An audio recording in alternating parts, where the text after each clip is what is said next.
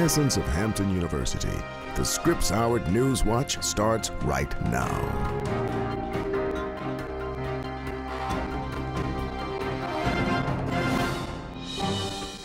Good evening and welcome to the Scripps Howard News Watch. I'm Carlton Griffin. And I'm Mecca Murphy. Thank you for joining us. On Easter Sunday, Dr. William R. Harvey and former U.S. Ambassador Dr. Michael A. Battle gave memorable tributes to both Hampton University and its founder, General Samuel Chapman Armstrong.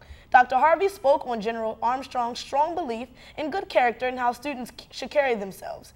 The Sunday service was a part of Hampton University's twin anniversary celebration of the university's 150th anniversary and 40 years of leadership from Dr. Harvey.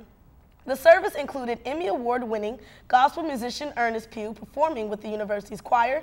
The celebration ended with the University Students Government Association President Martha Bay releasing 40 doves outside of Ogden Hall. Tomorrow is Hampton University's 5th annual Day of Giving, and Hamptonians will stand together for this 24-hour event to give back to the university. The HU Day of Giving is designed to engage alumni, parents, students, faculty, and friends, and a goal to reach over 1,800 donors. Gifts of any size are appreciated, and donors can specify where exactly they want their donation to go, whether it be a particular school department or scholarship account. Donors can participate by giving in person, calling into the 24-hour telethon, or donating online. A celebration will be held at 2 p.m. in the Student Center. Festivities will include a live DJ, student performances, and raffle giveaways. Hampton student election campaigns are in full swing this week. Students from all classifications have been working to secure votes for their run for student government and class officer positions. Tuesday, students went head-to-head in debates with their opponents. Voting starts tomorrow at 8 a.m. and polls are open until 5 p.m. in the Student Center Cyber Lounge. Good luck to all the candidates. Nigasi, a word rooted in Ethiopian royalty, is the theme of 2018 Soju Week. This year's Soju Week has been jam-packed with events. Hell's Kitchen was held Monday and allowed clubs and organizations to show off their cooking skills during a cook-off. Students also were invited to an early screening of Truth or Dare on Tuesday at the Virginia Air and Space Museum, thanks to the Hampton NBC Universal Group. Tonight, sophomores and juniors will wear their best white and black as they attend the Soju Cabaret at the Marriott in Newport News at 10 p.m. Hampton University President William R. Harvey is announcing a new research facility on campus, the Center for Caribbean Health Research. The center will conduct a research on health disparities in both the United States and the Caribbean to help answer some complex questions to improve health and advance health equity in both regions. The center will be led by a diverse advisory board comprised of experts in public health, population health, clinical health, and research. HU is partnering with the University of the Bahamas, St. George's University, and the Pan American Health Organization, and the Caribbean Public Health Agency for this important initiative. Now taking a look at recent Hampton events, Ocean Drive was a week to remember. The campus celebrated Hampton's annual Spring Fest just last week. Miss Hampton held her fashion show on Tuesday evening that featured multiple local clothing designers, talented models, and even visual elements that kept the crowd engaged. Students also had the opportunity to select one of 3 DJs to listen to in their separate headsets during the silent party in Holland Hall Thursday evening. The silent party had a great turnout with Hampton alum DJ Envy headlining the event. To end Springfest, Hampton also celebrated High School Day on Friday. And WHOV's Lanika Belfield Martin has more. Thanks, guys. High School Day brought out families, alum, and thousands of aspiring students. I was there to see it all. The university welcomed about 7,500 guests last Friday for the 40th annual High School Day. The program began at 9 a.m. in the Convocation Center, where guests were greeted with exciting cheers and chants by the student recruitment team and volunteers. The rims are spinning in the stereo blasting. After, guests were given tours of the campus and dorms by the student recruitment team and volunteers. One volunteer, freshman Lauren Turner, said the event caused her to reflect on her decision to come to Hampton. Made me just really appreciate making the decision to come to Hampton University, because I remember just a year ago I was in that position, you know, contemplating, is this where I want to be? Is this where I need to be? And then once I got here, I've made a family. Current student Olivia Hensley says the event showcases the best of Hampton. Pride. Even though Hampton's not perfect, we do know how to show the best of what we have, and we are always continuing to improve, to be better, and to become that standard of excellence 1 year at a time and every high school at a time. So, The day ended with a splendid student showcase. If you missed out on high school day, have no fear. Hampton celebrates this joyous occasion every year on the first weekend in April. So mark your calendars, you don't want to miss it. Thanks, Lanika. And now we take a look across the nation. And our first stop takes us to Michigan. Governor Rick Snyder has decided to end the free bottled water program for Flint. Governor Snyder says that the levels of lead in Flint's water are below the federal limit and the quality is well within the standards. Over 4 years ago, the city of Flint switched its water source to Flint River, and large quantities of lead contaminated the water, leaving hundreds of children and adults sick. Many residents believe the water still isn't safe after suffering hair loss and rashes from the tap in the past. Dozens of residents marched on the Capitol to protest the state's decision. Tulsa teachers just walked over 110 miles for their students. For the past week, teachers marched their way to the Capitol to demand more school funding and higher teacher raises. Teachers have, quote, reached a breaking point. Thousands of teachers across Oklahoma are unhappy with the passage of a bill that gave additional funding for education and raises. They are saying it isn't enough. They say much more is needed to replace old textbooks, fund elective courses, and give teachers enough of a raise so they won't have to work multiple jobs.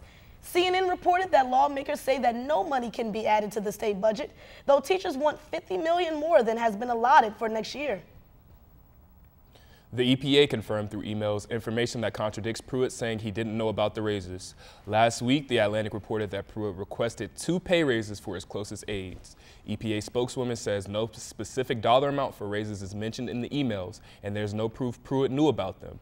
Pruitt continues to come under fire after reports of excessive spending on travel and ethical issues, including an agreement to rent a $50 a night room in Washington from lobbyists whose firm lobbies for the EPA.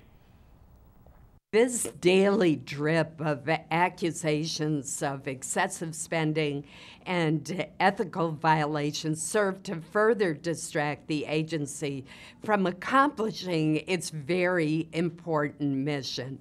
I think Congress needs to do some oversight. After all, we don't know the extent of the recommendations made by Mr. Pruitt's security team, but on policy grounds alone, I think Scott Pruitt is the wrong person to head the EPA. President Trump is deciding to respond to the Syrian chemical gas attack within 48 hours on whether to launch a military reprisal in Syria. Trump has continuously stated that the Russian president will pay a price. The Russian Foreign Ministry insisted there was no evidence of a chemical attack, and this could have been an operation to lure the Trump administration into a deeper 7-year Syrian civil war. Troops have begun deploying along the Mexican border, answering a call from President Trump to combat.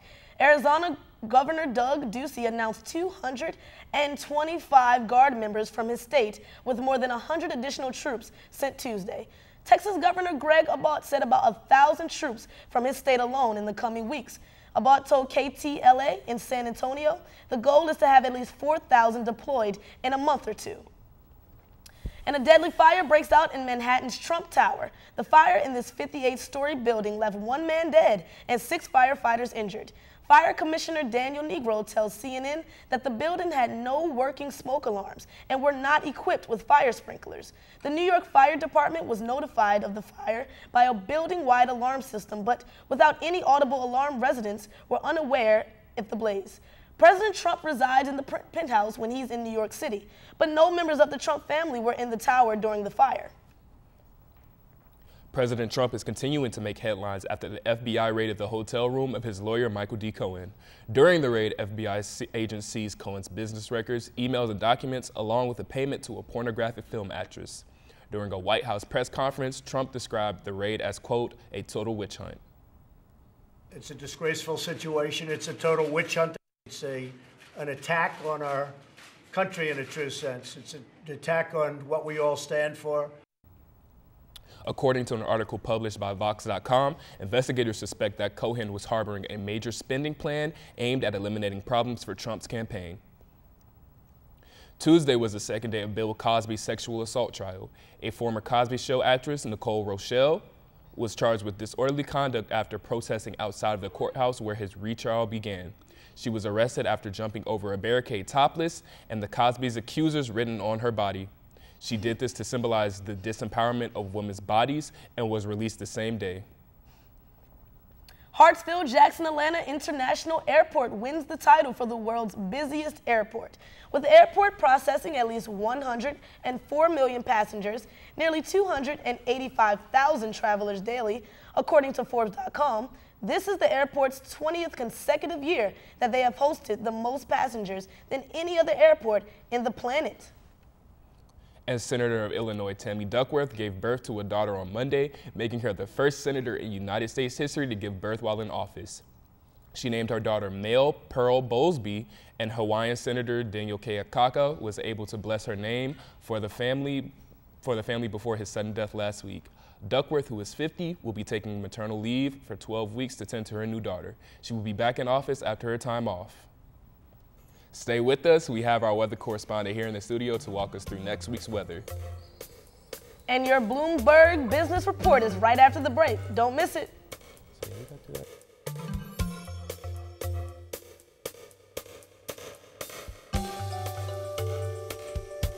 At the time, they told me that I had prostate cancer. I was given only 3 options of treatment: prostatectomy, cryotherapy, standard radiation.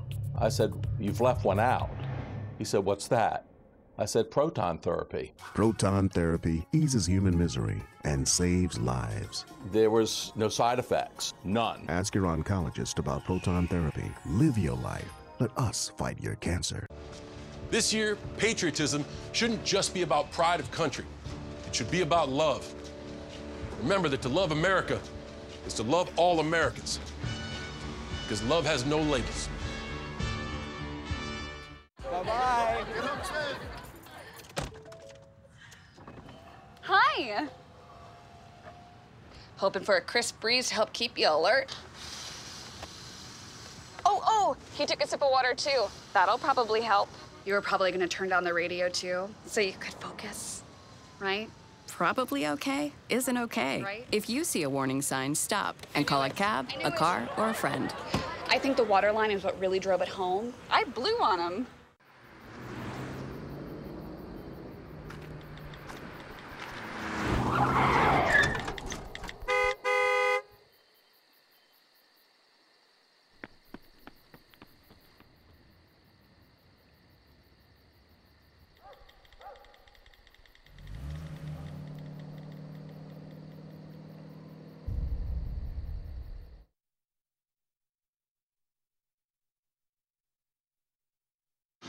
Most party fouls are pretty dumb.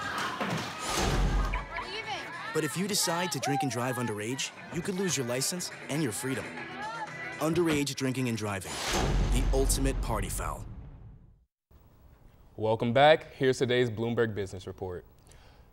Tech entrepreneur Mark Zuckerberg is under fire as lawmakers are accusing his social network site, Facebook, of failing to protect user data and stop Russian election meddling. Zuckerberg recently faced 2 days of interrogation on Capitol Hill, where he claimed that his data was exposed in the Cambridge Analytica leak. While this situation shines a negative light on Zuckerberg, banks are taking advantage by offering financial advice to customers in exchange for their data. Uber is expanding to two-wheel vehicles. On Monday, the company announced that it has plans to acquire the stationless e-bike startup Jump. Jump became the first stationless bike service to receive a permit in order to launch its services in San Francisco. Uber has been working with Jump for the last 2 months on a pilot to combine bike sharing options to the Uber app. While financial terms were not disclosed, TechCrunch reported that Jump was considering an acquisition from Uber for more than $100 million. And the entertainment industry is heating up as 2 of the world's largest media giants prepare to join forces. The CBS Corporation is currently negotiating a $1 billion merger agreement with Viacom, the parent company of brands such as Nickelodeon and BET. The vice chair of both corporations, Sherry Redstones, favors the merger to increase viewerships and to compete with online media platforms such as Netflix. However, the negotiations could be doomed by CBS chief executive Les Moonves, who does not share the Redstones' visions for the combined company.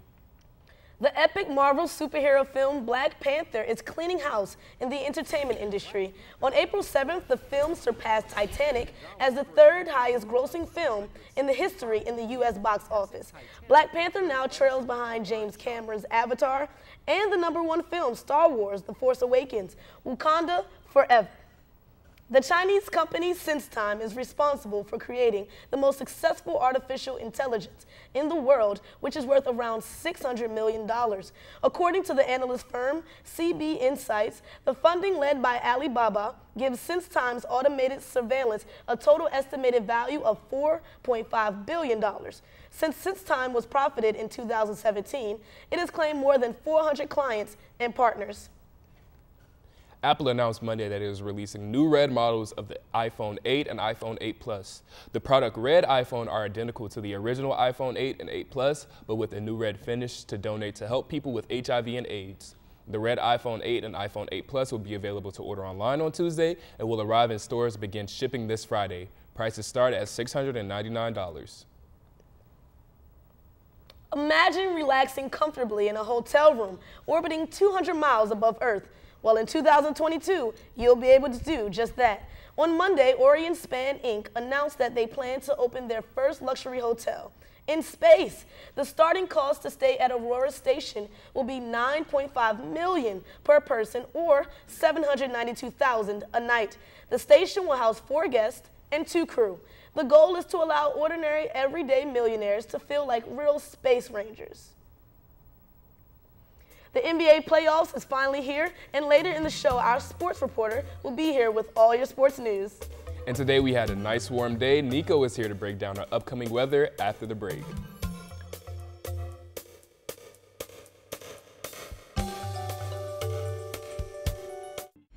I had myself examined, and they came to the conclusion that, yes, I did have prostate cancer. At the Hampton University Proton Therapy Institute, I didn't experience any pain or side effects whatsoever. I feel great. The proton therapy here saved my life. They say there's 7 wonders of the world. Well, this is the 8th. Live your life. Let the Hampton University Proton Therapy Institute fight your cancer. Look at you. You're at the top of your game. You're unstoppable. Nothing can throw you off track. Wait, is that your car? Uh-oh. Yeah, I saw that coming. That will throw you off track. You're looking at around 10 grand in fines, legal fees, and increased insurance rates. Let's try this again. Smart move. Because buzz driving is drunk driving. Listen. I realized that I'm not perfect, but it all really started to change because you judge me for having a problem. No one is going to know that I need help. I need help. I know that no one is going to judge me for having a problem. I realized that I'm not perfect, but it all really started to change because you listen. Springtime is here, but we're still waiting for these springtime temperatures. Our weather specialist, Nico, is here with more. Well, today's weather has been amazing and beautiful. It warmed up just to the right temperature, which was in the mid-70s, with today's low dropping down to the mid-50s. This weekend's weather will be warm and mostly sunny, so this will be a great weekend to go out and have fun with friends and family. This Friday will be giving us the best day we will see this week, with a high in the upper 70s and the low around 60 degrees. What a good way to kick off the weekend. Saturday will be the best day to go out and enjoy the day. Saturday is going to be warmer than Friday, with the high of around 80 and the low in the lower 60s. There will be partly cloudy skies all over Saturday. This Sunday is going to be rainy with a 50% chance of scattered showers all throughout the day. The high of the day still up in the mid-40s and the low drop down into the 60s. Next week, Monday will be giving us morning showers with the high in the mid-60s and the low in the 40s. Tuesday will be a lot better than Monday, with it being sunny and the high in the low 60s and the low only dropping down into the 50s. Wednesday is going to be giving back the warmer weather we saw this weekend. The high on Wednesday will be rising up into the mid-70s and dropping down into the low, cool 50s. This is another good day to go out with your friends and family.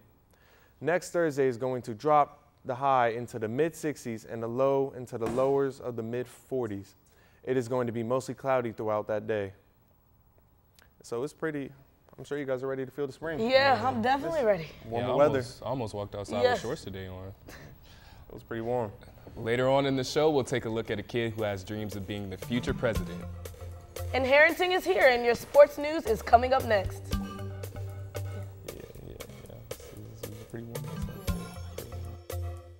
Is one of the most beautiful university settings you'll find anywhere. From our world-class research centers to our dedication to the arts and our athletic programs where we build champions, we've launched satellites that will better predict the weather. The Hampton University Proton Therapy Institute Cancer Treatment Center is easing human misery and saving lives. Hampton University faculty, staff, and students are making a difference in the global community through service and science. Sweetheart, think about your future. Jeff over there did, and just look at him.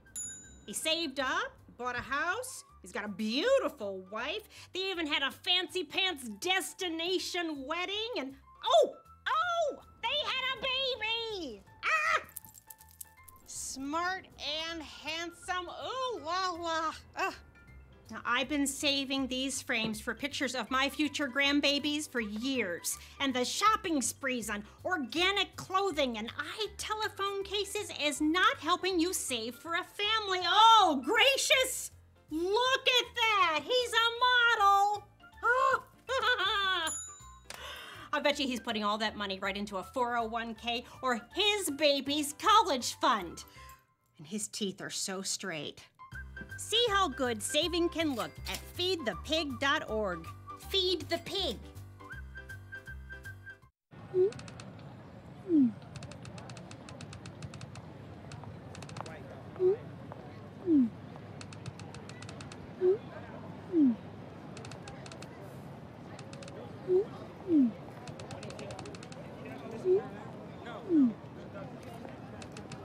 Don't ignore the subtext.